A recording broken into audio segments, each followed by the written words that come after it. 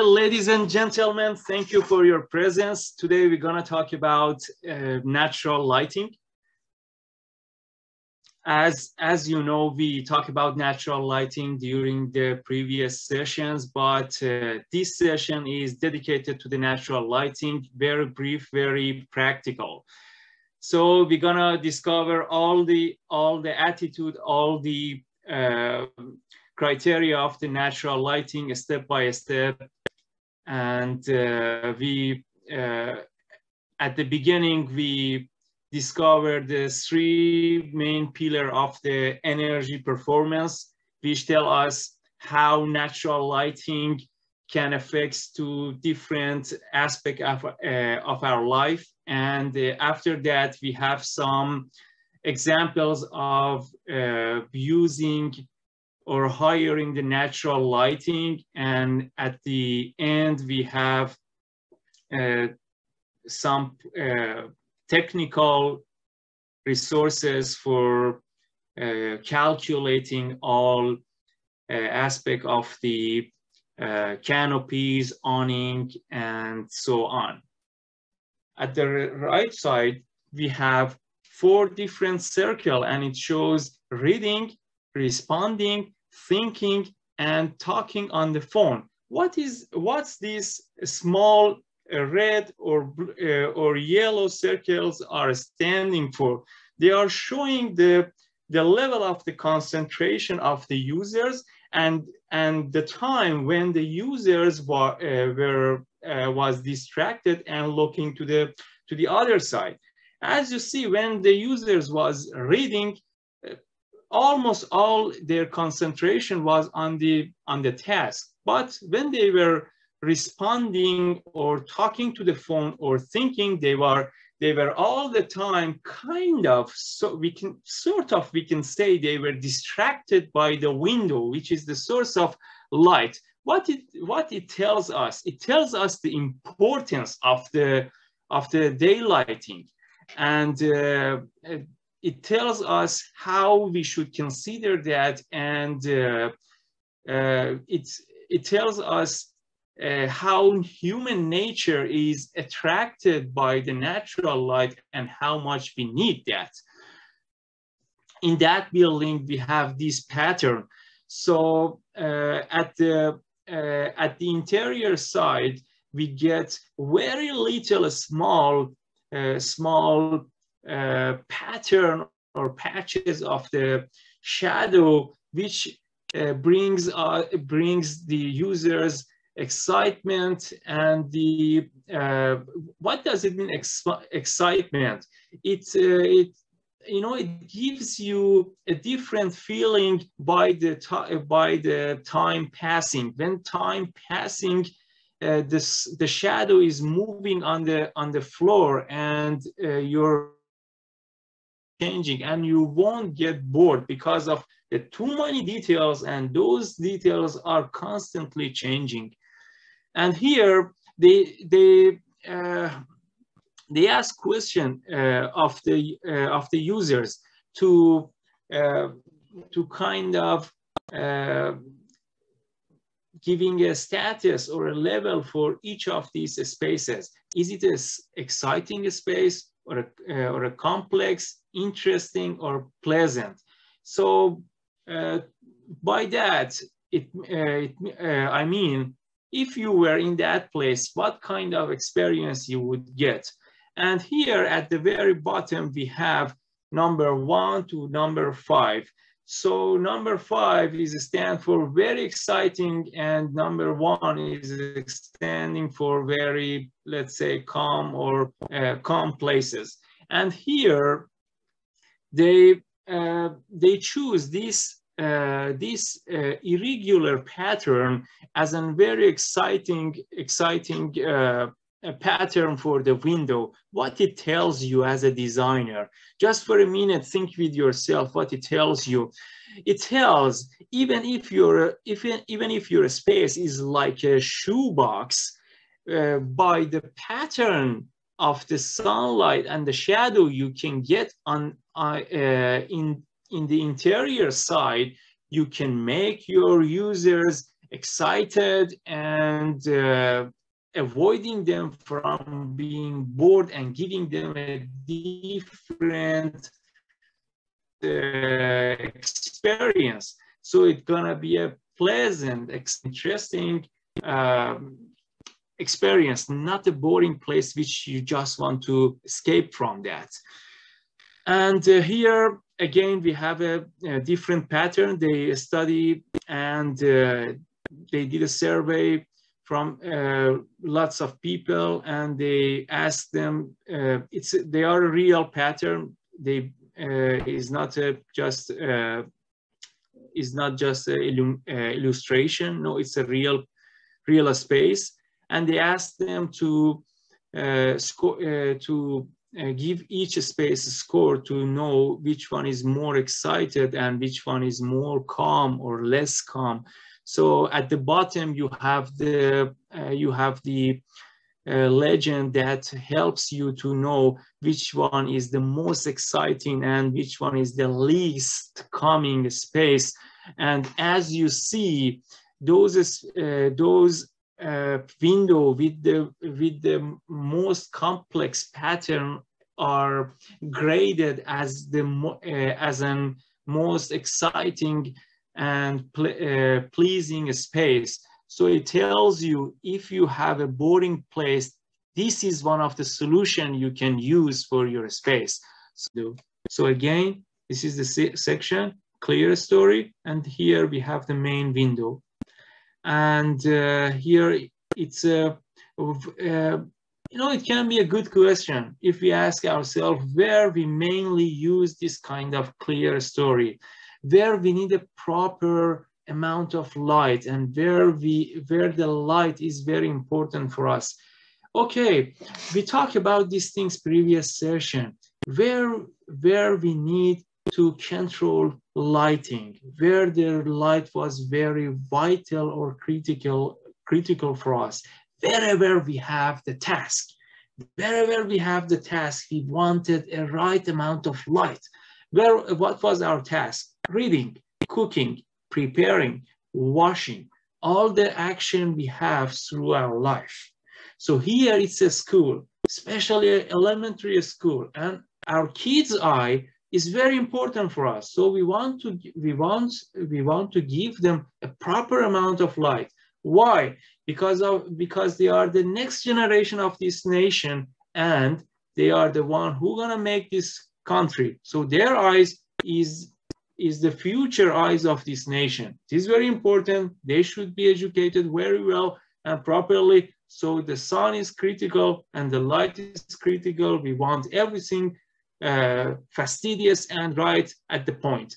And here, another example, more contemporary example, and again, it's a school, but here we have, as you see, the space is more generous, more open, and we have a vast open or public spaces because, it's more contemporary. We are more generous and open-handed to share space with each other and enjoy the public. And the other example from the legend architect, Alvar Aalto, and it's a church. It's a well-known church and design, especially because of its proper lighting, the way architect hired the natural lighting from the clear story or the skylight. And here another legend or star architect, Frank Lloyd Wright, almost the most well-known or influenced architect in the 20th century, on belief of lots of experts. And here is a mansion, is a house. As you see, another approach, again, light come from the ceiling or the sky window and raining or pouring to the interior space. Imagine you are just pay attention to the middle picture where is the where we have the furniture around the fireplace. You are sitting there among your family, and it's like you are under the pouring of the light. So as you see, we have lots of tools in our hand to play with that. We just should think and hire this method, hire these opportunities to elevate the space. And here we have a museum, and again you see why we use that in a museum. As I told you, the skylight bring us a very soft and safe light. So why it's soft? Why it's safe? Because when it comes to the interior space, we break that too many times. You cannot see the source of light. You won't get any glare. You just get the illumination. You won't see any source of light. Do you see anything? No. You just get the light. Your space is bright and ready to function. This is the way indirect lighting is working. And here in this picture at the right, you can see the glazing here. So this is where light gets through the building. And here, another fantastic, outstanding example from another legend, star architect Mario Botta. And this is a hotel. And as you see, we cannot, please guys, do not forget that. Please keep it in mind. The climate is very, very critical. As you see, I choose these pictures intentionally. As you see, there is too much snow there. So that it tells us this building is located in a cold climate. So they won't get too much sunlight. There isn't too much solar heat there. So here in this sort of climate, architects are more open-handed to invite light through the space. And the more light you get, the happier you are, because light is very precious there. And here we have another approach towards skylight, and at the right top we have the bird view of the building. At its left side we have kind of close shot from the opening. This opening is not the original one. The original one was doomed, but they replaced it with the flat one because the doom was kind of difficult for the maintenance, cleaning, and the managing the light to the space. And as you see here at the bottom, this building's function is a library, again, where we need proper amount of light. And when you see, imagine you are standing under these illumination. When you look to the ceiling, is like you have a fluorescence lighting in your fixtures, but unbelievably, it's just a right design which makes the natural lighting like artificial lighting. And here, this architect actually won this year Pritzker Prize, which is like a Nobel in science. And this is a very primary approach towards getting a skylight, and it's just some pottery, and they cut that from the middle or the bottom and put it in the ceiling, and after that they pour concrete around that, and the outcome is this playful, joyful interior lighting. And tubular skylight. This is another another tools or method we can use for illuminating the interior space, and is consider or encompass three different components. The first one is here, the small acrylic dome, and the second part is this cylindrical part, and here we have this transparent diffuser lens. And if you ask me what is the function of this, here this dome probably reduce the UV part of the sunlight, and here in this tubular or cylindrical part, the sunlight will be reflected till it gets to this part. And the heat, the good part is that if we have any heat from the sunlight, it goes to the attic here, not getting through the building. So it's very beneficial when we use the tubular skylight. Why? Because we just get the light, we won't get the heat. But even if we need the heat, this heat goes to the attic. So if we are living in a cold climate, we can use this kind of passive approach to provide or to reduce our electricity bill or save energy. So we talk about this, and here there is more links. So it shows you how to install that, how it works, and how the example of the actual one, you can watch that later. And here you can see the actual space is unbelievable, isn't it? For me, actually, I really like that.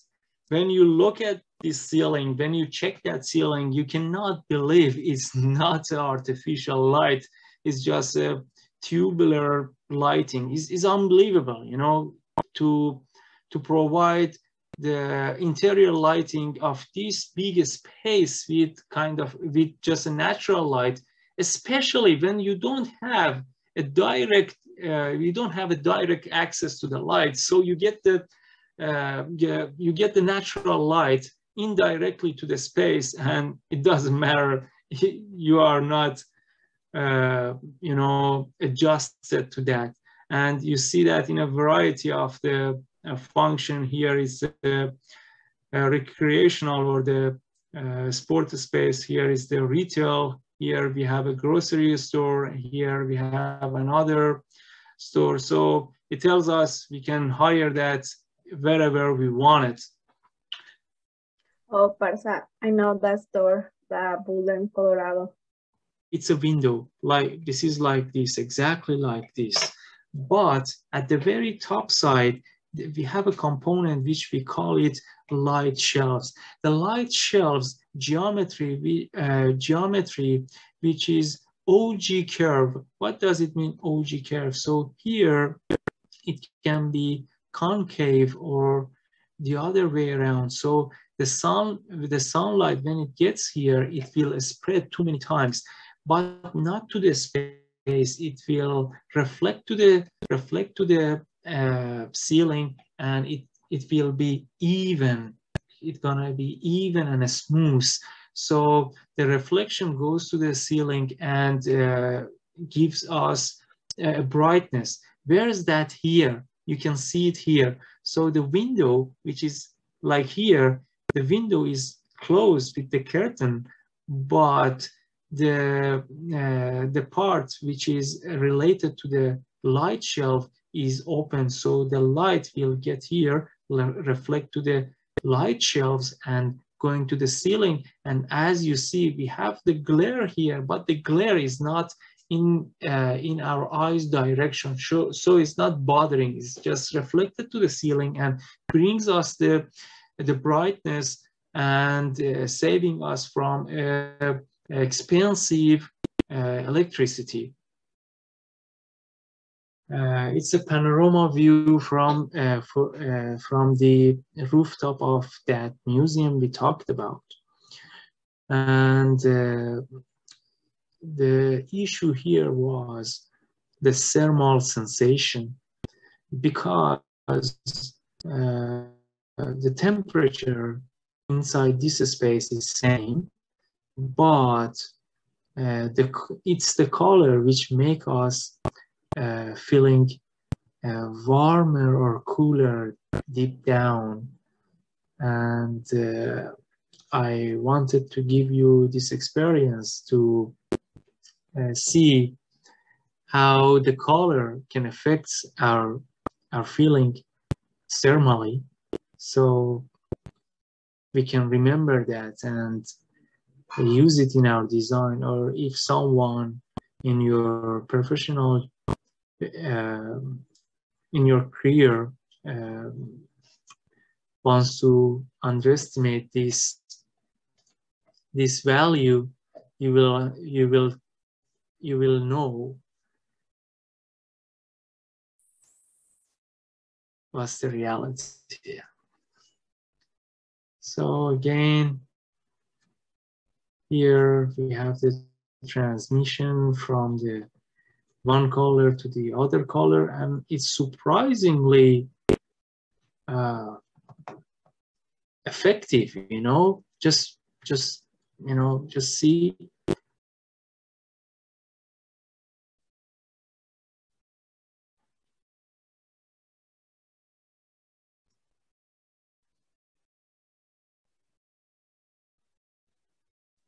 The more fully the brain comes to life. So here is talking about the brain function and our health and its relation to the light and the way we present it to the space. And as you see at the right side, we have the Pantheon picture, and it gets light from its skylight or ellipse, and it's very dramatic, and it's like a dream. It's not like we are looking to the real space. And if you have any question, I'll be happy to answer your question.